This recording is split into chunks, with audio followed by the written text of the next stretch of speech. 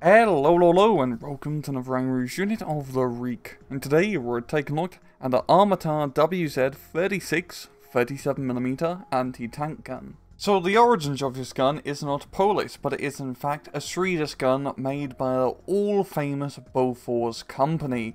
It was originally designed in the mid-1930s as an export anti-tank gun, and a lot of European countries would end up using this Bofors 37mm.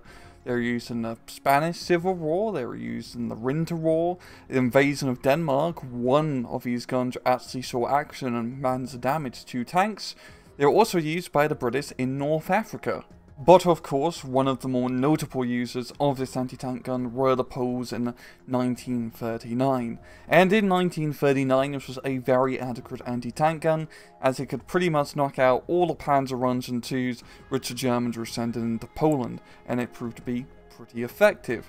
Of course, when Poland fell, a lot of these would end up falling into German hands, and then during the Warsaw Uprising, the Polish Home Army managed to reacquire quite a few of these anti-tank guns for use during those 63 days. In-game, the Armata WZ.36 37mm is a 30-point anti-tank gun available exclusively to the Polish Home Army, and it has one weapon. And that weapon being the WZ-36, with 20 AP shells and 40 high explosive shells.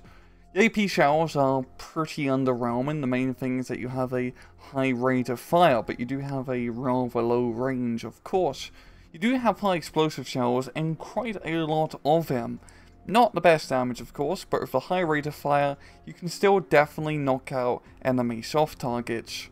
Up down to miscellaneous stats, it has 4 HP, good optics, very good stealth, and light cargo space. So in battle, the WZ.36 is a light anti-tank gun, and you would be surprised that it does light anti-tank gun things.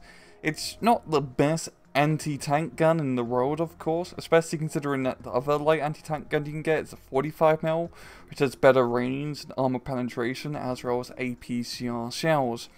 But that's not really the main gimmick of the WZ. The main gimmick is that it has high explosive shells, which is pretty rare on light anti-tank weaponry, meaning that you can stress out enemy infantry and other soft targets pretty easily. Yes, not the best damage in the world, of course, but if an enemy infantry unit or soft target is making its way across an open field and you have one of these guys set up, you can pretty easily stress them out before they can make it to the other side. And considering you're paying 30 points, that's not bad. You can kind of consider these guns to be very light infantry guns, with a very poor range, of course. Really, that range is your biggest detriment.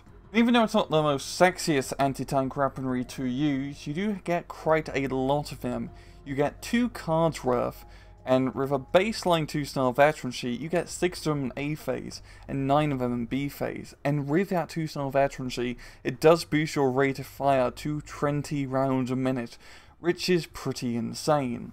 I would imagine that a lot of the crewmen using these guns were originally Polish soldiers back in 39, using the exact same guns, but against more heavily armoured German targets this time. And even though it's rather crap anti-tank weaponry will be taking up an anti-tank slot, you get quite a lot of slots and not a whole lot of options, so really taking a card of these is not a very bad idea. And even then, for 30 points to knock out lightly armoured vehicles such as reconnaissance cars, you can't really go too wrong. Also to note is that you can get them with armed transport, such as a Fiat truck and a Fiat Jeep, which are both pretty good 5-point machine gun units if you want to be a little bit more offensive. Especially in the openers, you can use these things to get into a forward position and maybe start sniping some enemy transports or enemy armoured vehicles. But overall, it's not bad at all for 30 points. You get a lot of them, you have high veterancy, and it proves to be a pretty decent, very light infantry support gun. And well, I'm going to leave it off at that. This has been another Rang Rouge unit of the week. I hope you guys enjoyed the video, and as usual, please just take it easy.